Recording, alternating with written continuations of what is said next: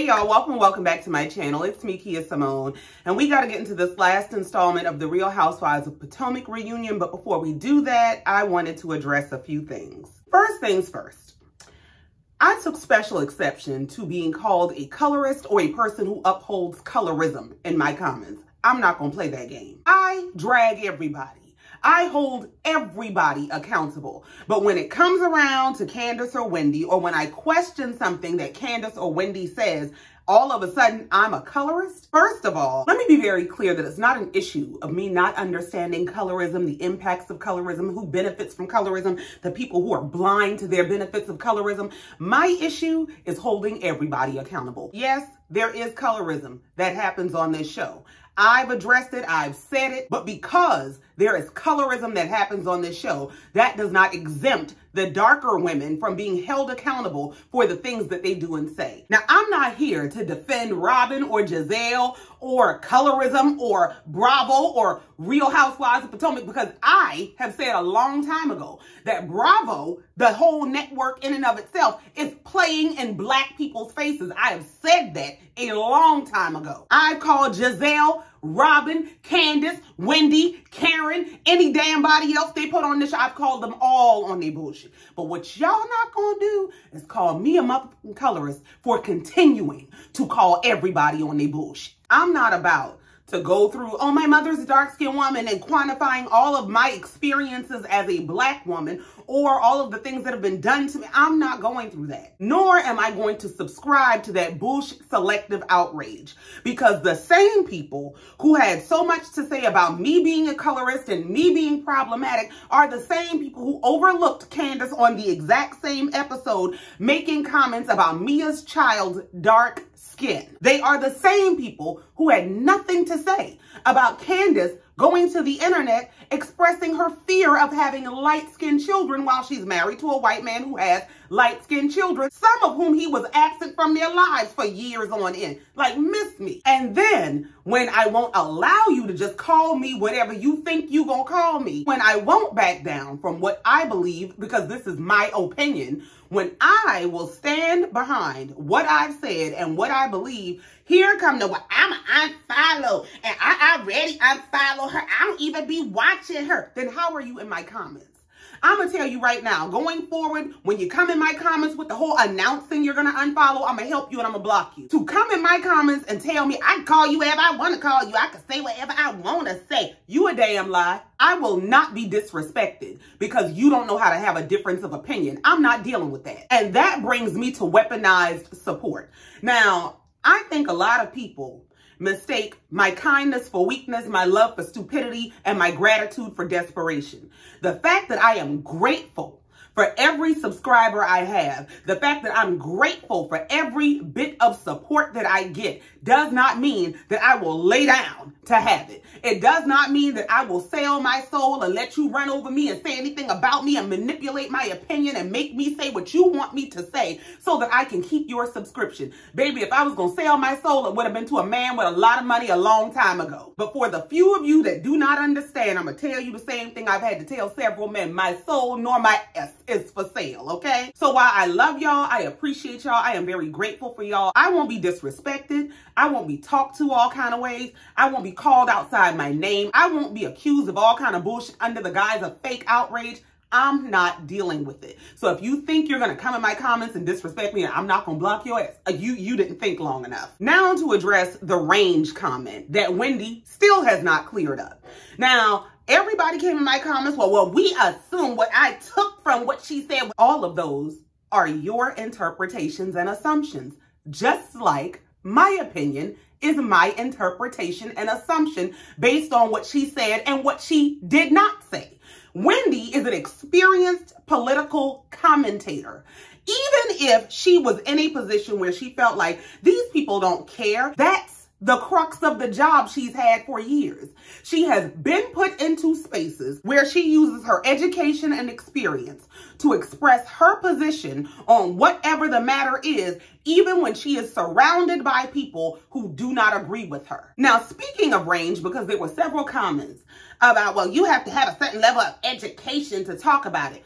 First of all, I absolutely respect Wendy's education and Wendy's accomplishments. However, you are not going to tell me that someone's education trumps generational Black Americans' experience. Because if that were the case, a random man from Australia could go get multiple degrees in African American studies and tell you that they are more qualified to speak on your experience and your issues than you are. Now, that's not to say that Wendy doesn't have the right or relevant experience to speak to colorism, but who is she to tell the other women that they don't have the right or relevant experience to speak to colorism? They are generationally Black American women. So even if they have benefited from colorism, which several of them have, they are still qualified to participate in the conversation. The thing is, while Wendy is a dark-skinned Black woman, Wendy does not have any connection to being generationally Black American. Chattel slavery and everything that came with it is not a part of her history. Because let's talk about where colorism really comes from. Now, it happens in every culture of people of color. However, colorism for Black Americans is a construct of racism, slavery, and Willie motherfucking Lynch. Willie Lynch wrote letters to all of the slave masters telling them to divide us by color. And if you divide them by color, you will have them fighting amongst themselves for hundreds of years to come. And we prove him right every day. This is something that roots back to slavery for Black Americans. Now, I respect Wendy and her family, but it is a different thing to be a child of immigration, a child of a family that chose to come here, that benefits from the fight that generationally Black American people have fought for many years on end. So to say that women who have come from backgrounds of chattel slavery, fighting for freedom, Jim Crow and segregation, civil rights era, to tell people who have generationally fought through those things that they don't have the range to have a particular conversation, who are you to make that decision? Who are you to dictate that? And I get that Wendy has studied political science. I get that Wendy may have studied African American history, but it is a different thing to have generationally experienced what it is to be Black in America. So if range is the issue, understand that range is not limited to having a formal education on a particular topic. And granted, she's a doctor and I respect all that, but being a doctor or being educated does not mean that you're smarter than everybody in the room. Hell, doctors out here unaliving people every damn day, misdiagnosing people every damn day. So to use the fact that you have a certain level of education or professional experience to try to silence other people, I'm not going for that. Especially when you won't have the conversation. Because if you do believe that you have the right to dictate that these people do not have the range to have the conversation, that indicates to me that you believe that you do. So if you do have the range to have the conversation, have the conversation. So I said all that to say, I said what I said, and it is what it is. I am so sorry if you do not like it or if you do not agree. I'm going to stand up for what I believe in. So now that I've gotten that off my chest, let's go ahead and get into the review. Now, before we get into it, yes, I have heard that Candace and Chris are finally expecting. Congratulations to them.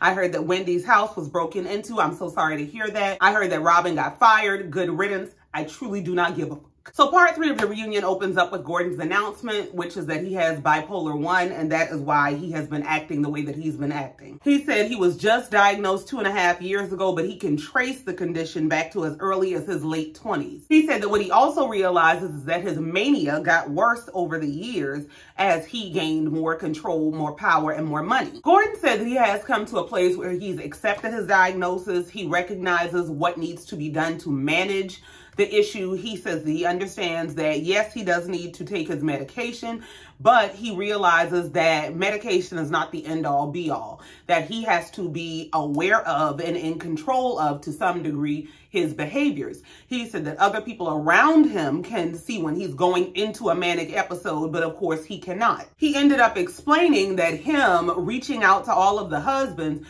to drag Mia from here to hell was a result of him being in a manic episode. So since he admitted that, Andy asked him, well, when you locked Mia in a room and took her phone, was that a manic episode as well? And he's confused about locked her in a room. Now, I remember I took her phone. Mia said, you locked me in the room and you took my phone. Gordon said, well, I mean, I do remember taking her phone. I don't quite remember locking her in a room. He said, but that's another marker of a manic episode, that you don't quite remember everything that happens during a manic episode. And now listen, I totally understand mental health. And this is not in any way to take a dig at Gordon or the issue of having bipolar disorder. However, I can understand Mia deciding that I will love you from afar. I will be here for you. I will look out for you. I will make sure that you are taken care of to the best of my ability, because I can accept that you have a diagnosis. I can accept that this is an issue that you're battling. But to me, that's a little bit scary, simply because you're a man who can overpower this woman, right?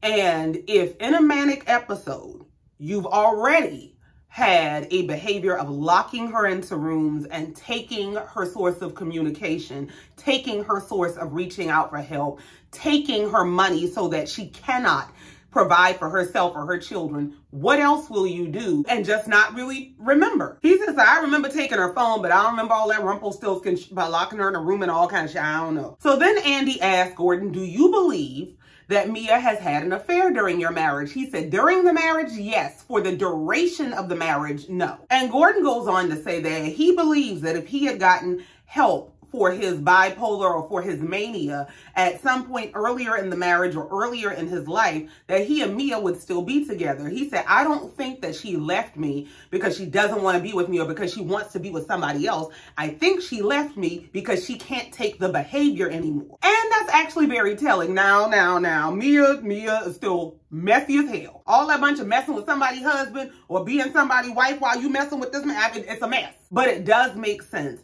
as to why she don't want to be with him. I get not wanting to be held hostage to a marriage when somebody does not want to get help. And I get that he has now gotten help. And while it might be at the right time for his life, it might be too late for his marriage. Gordon goes on to say that even though he and Mia are separated, they're not together, she's living her own life, she's still been there for him. He said that things got so bad for him that he had to check himself into a hospital. And the next morning she was there, and she was there every day with the exception of one day, making sure that he was okay. So Andy goes on to ask Gordon what is the state of his relationship with his family now, because he was suing everybody there and kicked him out the company and everything else.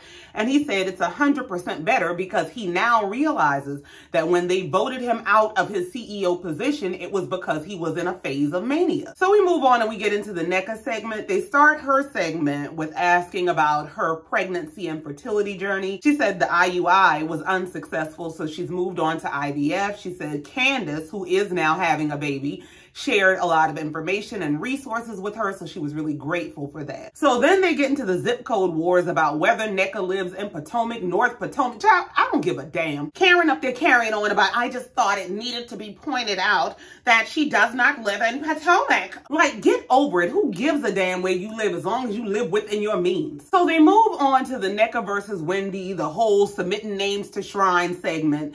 And Andy starts out by saying that they're aware that it's a very culturally sensitive conversation that they wish that they did not have to have, but it was brought up on the show. He said production was not made aware of whatever this concern was about a name being submitted to a shrine and voodoo being all kind of bullshit. They didn't know nothing about that. Andy said it was casting that wanted to bring NECA on with Wendy because they had mutual friends and they thought it would be a good idea. Well, Wendy corrected by saying that production casting, whoever came to her and asked her, do you know X, Y, and Z? She didn't say any names. She just said X, Y, and Z.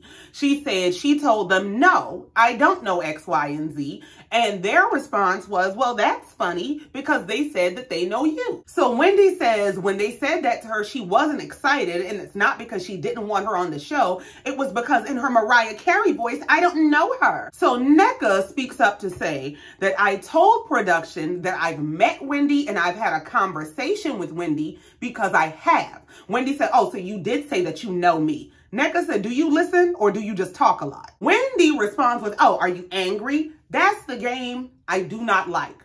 Wendy literally avoids conversations. She'd rather pick these fights and go back and forth about emotions than to have a conversation about what the subject at hand is. So now that Nneka is frustrated because Wendy plays this game. I don't care what anybody says. Wendy asked her, why are you angry? Why are you being hostile to me? I haven't been hostile to you at all. Now, this is the same Wendy that talked about trigger words with Black women. Nneka said, you've been sitting here lying all day. That is hostile behavior. So Nneka explains the event at which she and Wendy met. Andy explains to Wendy that, listen, for production, sometimes when we're aware that people have met each other, that they've been around each other, that they might know each other, we use that to our advantage. Wendy said, I wasn't saying anything. I wasn't shading. I was just saying, I don't know her. But she literally spent this season saying how this woman came on this show to ride her coattails. But Nneka cleared that up. Nneka said Married to Medicine actually reached out to her husband first because her husband is a doctor.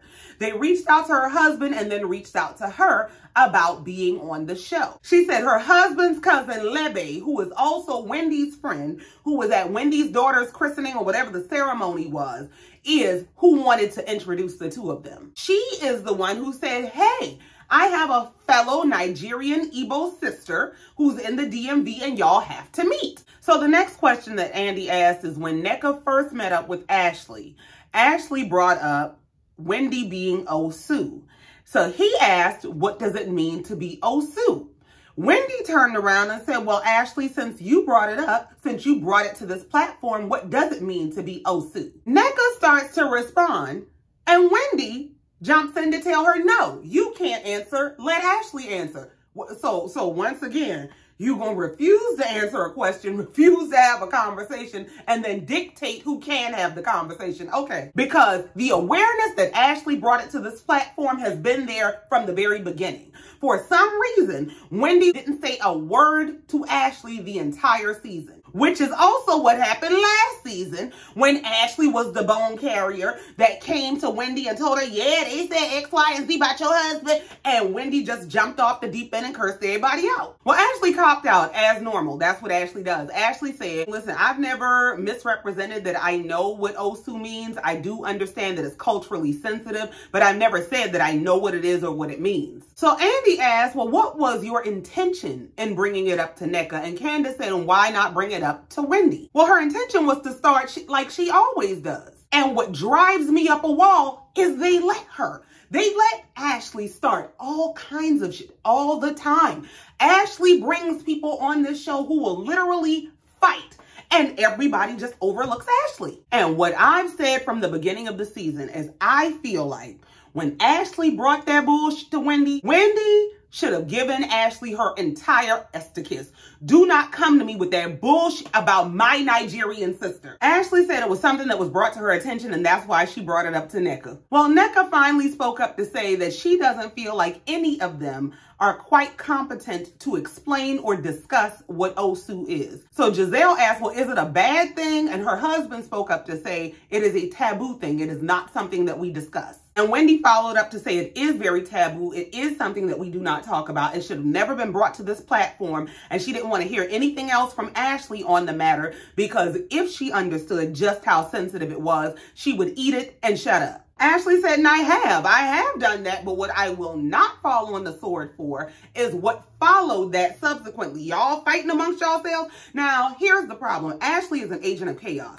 Ashley did go plant the seed. The problem is the reason the seed was able to take root and bloom is because Wendy already had whatever issues she had internally with Nneka and feeling like Nneka was coming on her show or coming for her spot. I feel like Ashley should have been shut down at every turn from the very beginning. So Andy asked Wendy, he said, Nneka has apologized for calling your mom a witch. What else do you need from her to move on? She said, I don't need anything from her. I mean, we can coexist and that's it. And she just needs to take accountability and move forward. Nneka said, you're the one that can't take accountability. I've apologized for everything that Andy just stated. Nneka went on to say, you know, I was really excited to come on this show and share space with another Nigerian Igbo sister. I was very excited about that. But I was attacked by her in a number of ways. She said beyond the phone calls, Wendy was in the group spreading all the rumors about me and the Osu thing. She said the Osu thing never had anything to do with me. She said she never had any energy for Ashley this entire season, when Ashley is the one who brought it to the platform and perpetuated it. But she had all the smoke for me and tried to ice me out when I had nothing to do with it. As a matter of fact, Nneka was on record saying when Ashley asked her about Wendy being Osu, she said, I don't know nothing about them being Osu. I know that's something you don't want to be, but I don't know anything about her and her family being Osu. Now, of course, when Nneka brings that up, Wendy just sits there with that smile and says nothing because she's right. And one thing Wendy is not going to do is have the hard conversation, period. So my question becomes, why is it that Wendy will go off on anybody but Ashley? I do not understand that. So Mia asks, well, will y'all ever be friends? You can see Nneka shaking her head. No. Wendy said, I said what I said. We can coexist. So they move on. They send the husbands away and they bring Kiana, aka Kay, out, the one who ended up having to whoop Deborah's.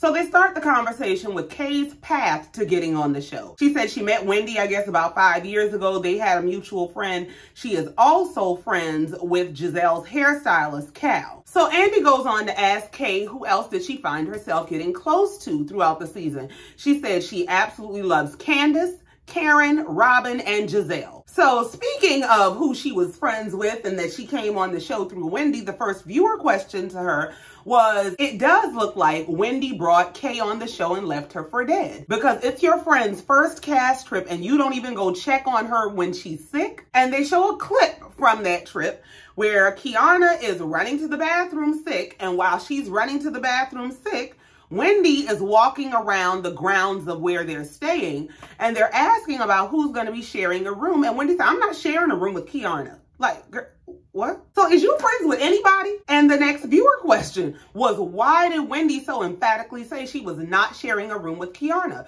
And Wendy answers with, well, nobody else had to share rooms. We all had our own room, so why would I be sharing a room? Well, Robin and Giselle are off to the side having a conversation saying that's not how that happened. At the point that she said she's not sharing a room with Kiana, we didn't know that we had enough space for everybody to have their own rooms. So Andy asked Kiana, did it bother you when you saw that? She said, actually it did. And that's why she really appreciated Giselle, because Giselle was the only one to come check on her on the trip and say, hey girl, are you okay? She said, and that's when it registered to her that nobody came to check on her. Candace's response was that Giselle checking on Kiana was strategic. How does she strategize nobody else checking on the girl? She said that wasn't about Kiana. It was about making Candace and Wendy look like bad friends. How could she make y'all look like bad friends? You made the choice to not show up for your friend. And Giselle spoke up to say, I don't appreciate that. I went and checked on the girl to check on the girl. To say I went and checked on her to be strategic is ridiculous. So they move on to get into Wendy's YouTube talk show about whether it's doing well. She said it is doing well, but it's more work. It's harder than she thought it would be. Andy went on to ask if she decided to change directions with her talk show, because in her pilot, she had guests on the show. It was kind of like a roundtable discussion, I guess. He said, and now it's more of a monologue to camera where it's just her. She said what that comes down to is she doesn't have the capacity to be able to book people for every episode, and she didn't want her show to be contingent on being able to book guests. So Andy went on to get into asking Wendy about Eddie being in the green tree business. She said that he's doing very well. Yes, they do get to partake of the product. And Andy asked, well, what does your very religious mom think of Eddie being in the weed business? She said, well, yes, my mom is very religious, but she's also very Nigerian. So as long as he has his degrees and he's accomplished, she doesn't really care, as long as his endeavors don't risk his life or the life of others. So essentially your mother is religious, but she will put her religion aside when there's a bag involved. Okay. So the next question was about Wendy and her endeavor hopping. They say you came on saying you were a doctor and a professor. Next thing we know, you were trying to sell home goods. Now you selling weed and trying to sell a talk show. Like, pick something and sit down. She said she still has her home essentials business. They're still shipping out orders. She says she is still teaching, but she thinks that this will be her last year because her daughter is turning 5. She's going to kindergarten. And she has missed out on a lot of special moments with her children, and she doesn't want to miss out on them anymore. So then Andy moves into the segment to discuss Wendy calling Mia slow. And of course, they showed the clip when they were starting this segment where they were having this roundtable discussion. And Wendy is saying that her talk show is very high vibrational. And so if you're not on a certain intellectual level, you won't be able to understand it. And Mia said, well, if you are so high vibrational, why are you so quick to call people slow? Wendy said, because you are slow. And then we saw Mia having a conversation with Karen where she was expressing that she does have a child who has either special needs or receives special education.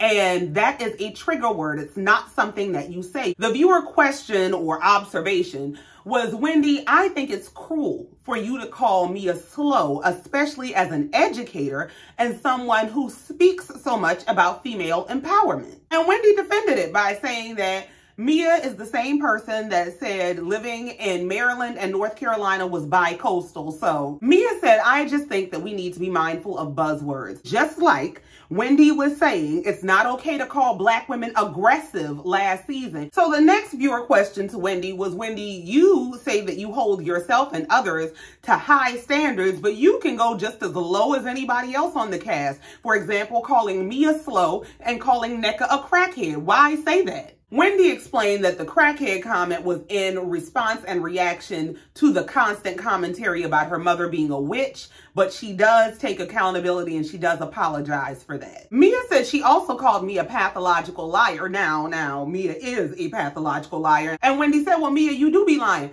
But didn't they also catch Wendy telling flat out lies in the beginning of last season? Are they not all liars? So they move on to Ashley and get into her segment. They start out with talking about her dating life. She said that she does have a friend, but he is a man who does not want to get married. He does not have children, so she thinks that they are just having fun. So Andy asked Ashley, does she want to get married again? She said, yes, she does want to get married again, and she will get married again. So Andy brought up that there is a lot of speculation that her divorce is not real, that it's only for the show. Ashley said, well, first of all, what it is people have only seen a fraction of what Michael and I have been through or we go through on this show. So Robin pipes up to ask, well, what was the holdup? What was the delay in you filing for divorce? I guess the same reason you delayed filing divorce from what? Ashley said it was just very contentious. Robin said, so essentially it was easier for y'all to coexist the way that you were. Ashley said she came to realize that they were in a toxic cycle where they would get along well, everything is going great, and then they hit a roadblock, everything goes left. She said while they were filming the season, she and Michael were in a toxic place.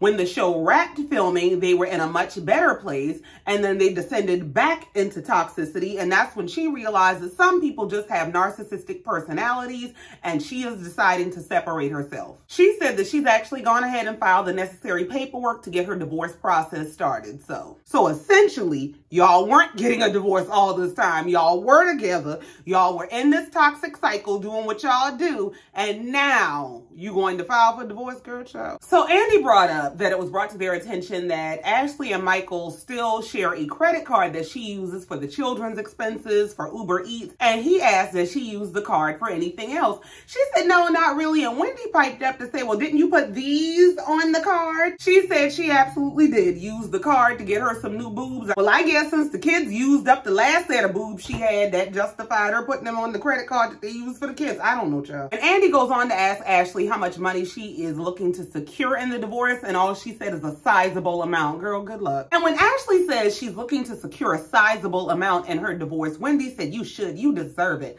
I'm trying to figure out why Wendy is so supportive of Ashley, who has been at the root of every beef she's had on this show. I do not understand. So Nneka piped up to ask, well, even if you got a divorce and you financially needed him, he would still be there for you, right? Ashley said the jury's still out on that, Nneka. Part of the deal of getting his financial support might be him maintaining ownership of her. So the next viewer question to Ashley was, do you really think that what Mia said in the Dominican Republic was unfair? Because she asked if Ashley married Michael for his money, and the viewer goes on to say, you might not have married him for his money, but you're certainly staying with him for his money. Ashley said the way it went down is that when she met Michael, she was pursuing a career. She had graduated school school and she was looking to be a broadcast journalist or a news anchor or something. And she said Michael told her that he wanted to be with her. He wanted to travel the world. But if she has a 9-to-5, they can't do that. She said so she gave that 9-to-5 up. Y'all can have this degree, them jobs and all that shit. I'm going to run off with this man. And of course, over time, she got comfortable and eventually dependent. Let me tell you something I believe in, I live by, I stand by. A man is not a financial plan. Have a plan for your own life. Because if you do see a man as a financial plan, understand that as long as that man is the source of your financial stability, you will be bound to him. That means that that man has a level of power and control over you that you don't even have over yourself. Something my grandmother used to say, something she told my mama that my mama told me, is you never let what a man brings to the table be the only morsel of food you have to put in your mouth.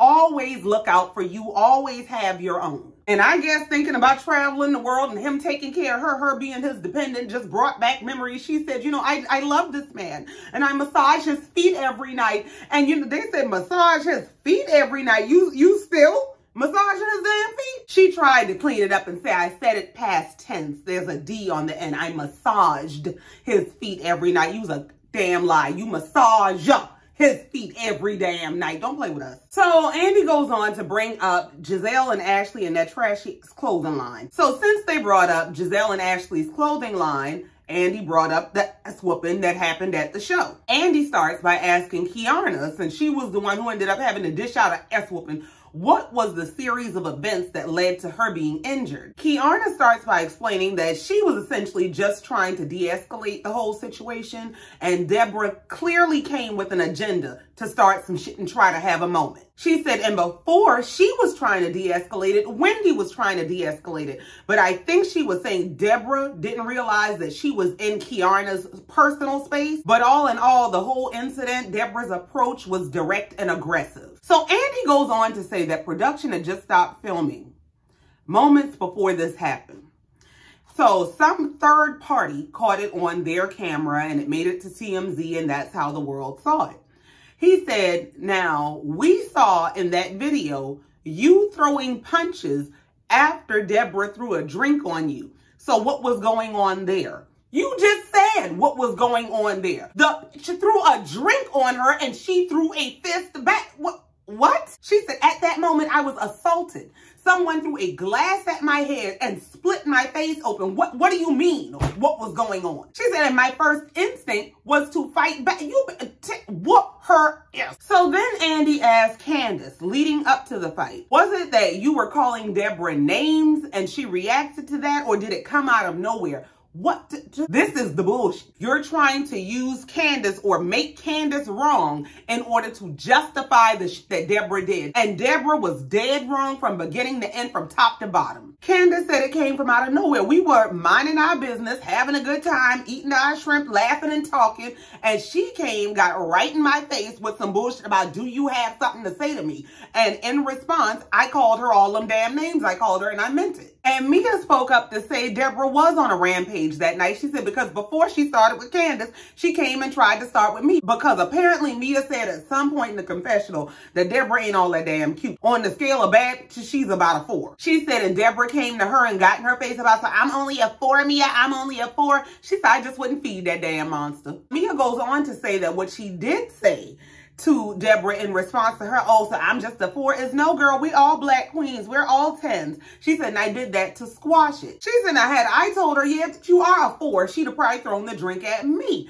But I did what I did because sometimes when you have more to lose, you have to be careful about who you allow to engage you. So Andy goes on to ask Giselle what she thought of the whole moment. She said, looking at the footage, she thinks that everyone is responsible. They said, who do you mean by everyone?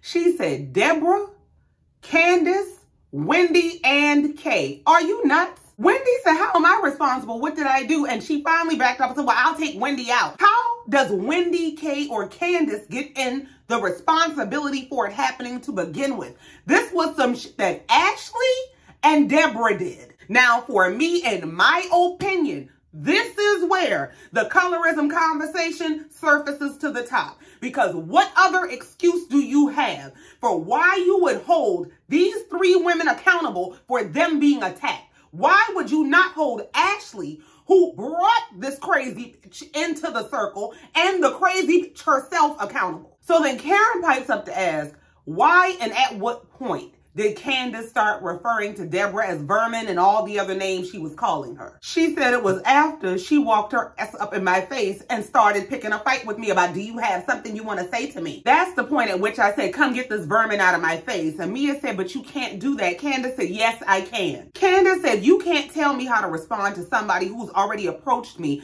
being disrespectful to me. Mia said, and maybe that's why she threw the drink, girl, child. Now, here's my thing. The thing about me is I can be passive-aggressive. I can be directly aggressive. I can be the kindest person you want to meet. I can also be very, very mean. I can be nice, nasty, and outright nasty.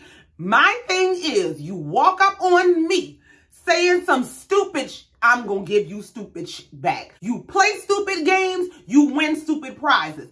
You don't go running up on somebody like you got something to say to me, and when they start saying shit to you, now you want to fight. So to some degree, I understand that you're not going to walk up on me. You're not going to run up on me and say all kind of stupid shit. And I'm supposed to, could you please leave me alone? No, get the fuck out my face. You running up on somebody and trying to pick a fight and them saying something back to you that you do not like does not constitute grounds for you to throw some shit. So I do understand snapping on somebody and using your words as a weapon when they come trying to pick a fight with you. I do also understand that when you do choose to engage, when you do choose to give them what they're looking for, you might also be choosing to participate in escalation of the event. So Andy goes on to ask Candace, do you really think you would have swung that champagne bottle at her? Hell yes. If someone approaches you in a threatening manner, when they approach you and you talk shit back to them after they talk shit to you,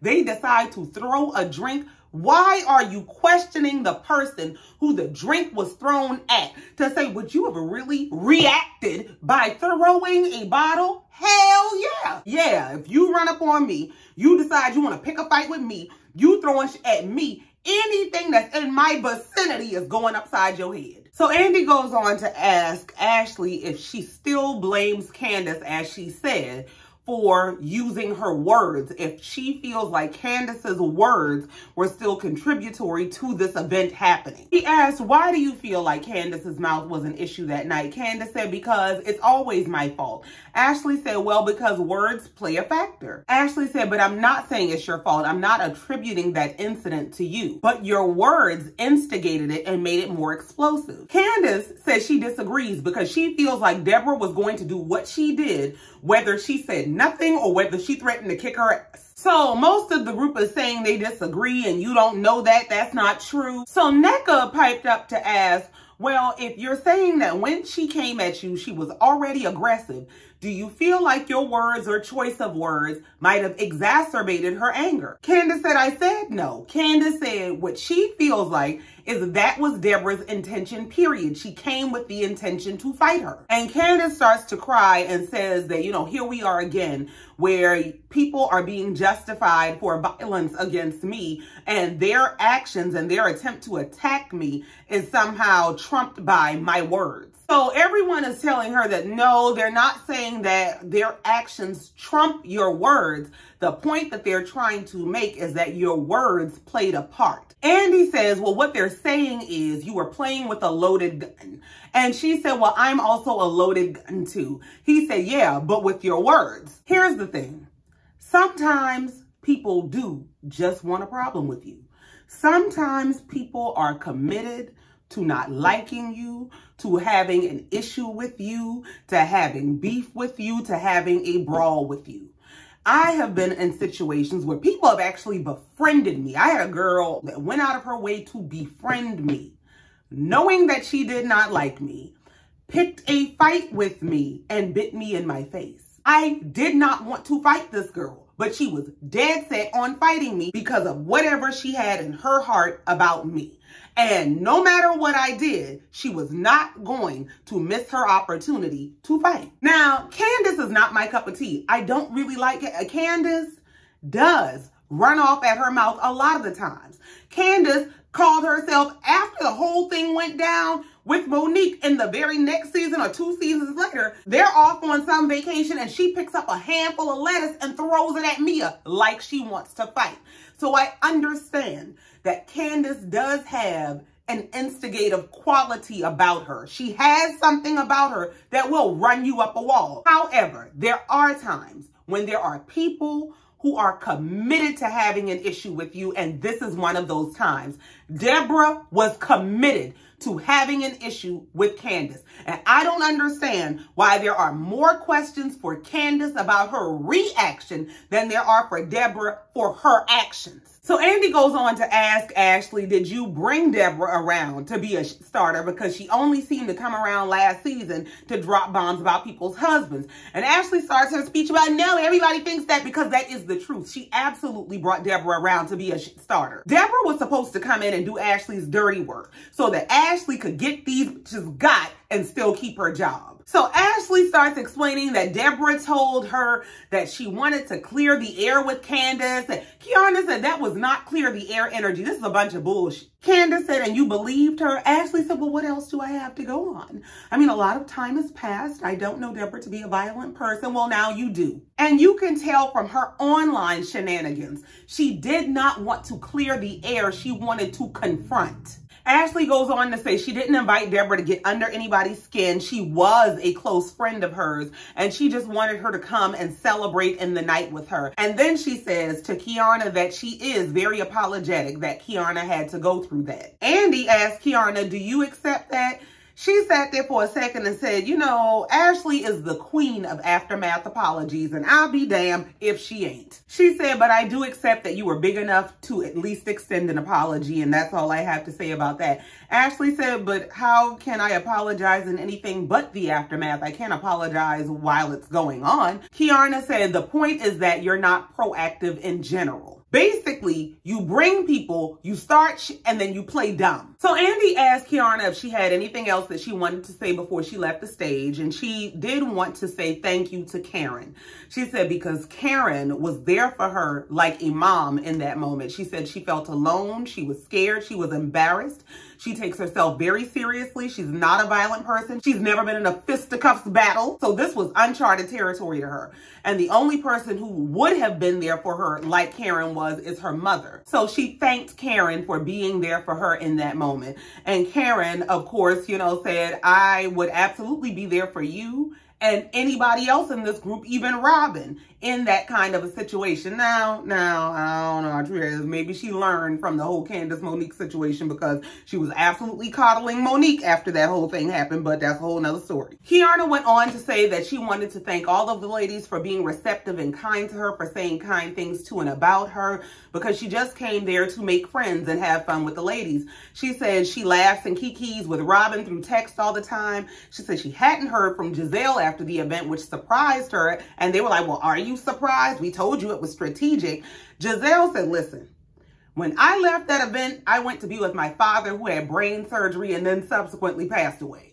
She said, so no shade to you, but you just were not on my mind. Kiana said, I mean, but I reached out to you. Giselle said, and did we not talk? She said, yeah, we talked, but it was just the aftermath and that hurt. And on the flip side of the coin, I also get Kiana's feelings being hurt. I get her feeling neglected or like you don't care that this girl jumped on me, bust my damn face open at your event, and I didn't even hear from you. So I do get her feeling the way that she feels, but I also get Giselle being preoccupied by her dying father. So they wrap up this segment and they move to end the reunion. Andy extends them the opportunity to extend any apologies that they want to extend to anybody. So nobody had anything to say. He asked Robin and Candace, what about y'all? Robin said, you know, I don't have any anger. She said, when you've had a friendship, the kind of friendship that we've had, things like this can't be resolved in one sitting, but I don't have any animosity. I don't have any anger. anger or resentment. Candace said, I can say the same thing. She said that she has mourned the friendship over the course of this season,